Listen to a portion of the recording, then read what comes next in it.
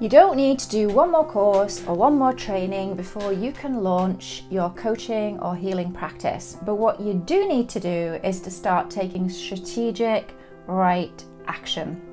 Because here's the thing, many fledgling coaches, healers, energy workers, one of the biggest mistakes that they're making is that they're finding themselves lost in that rabbit hole of just one more course and then I'll launch my business. Or I'll do one more training and then I'll be enough. And I get it. It can be so scary to put yourself out there.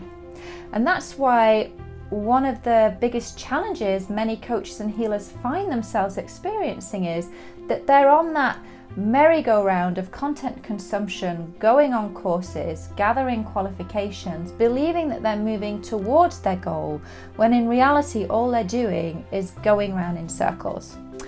So let me ask you this, as you look around and look at all of the motivational speakers, coaches, healers that are crushing it in their field, that are rocking it in the world of business and spirituality, is their success founded upon the number of courses they completed? No! And you've only got to look at Gabrielle Bernstein. She is a thought leader impacting the lives of people across the world.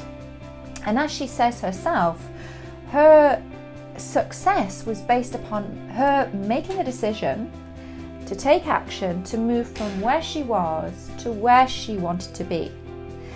And where she was in this very dark place of drug and alcohol addiction, and where she wanted to go was to actually start impacting the lives of people. So how do we do it?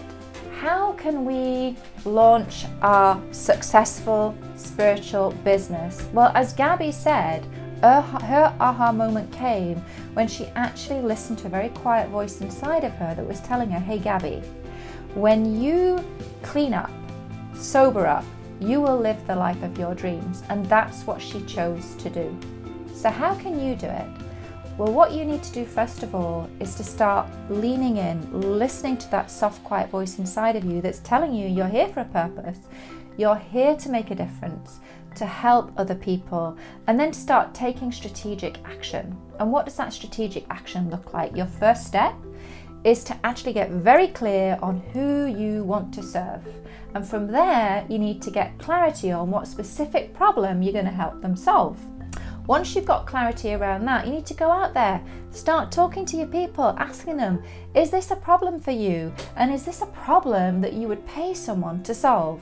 And if you're hearing consistently that the answer is yes, you, my friend, are onto something and you need to go out there, start serving the heck out of your people, giving them transformation and results, collecting testimonials, case studies. All of this is going to give you clarity, it's going to give you confidence and momentum and build your success.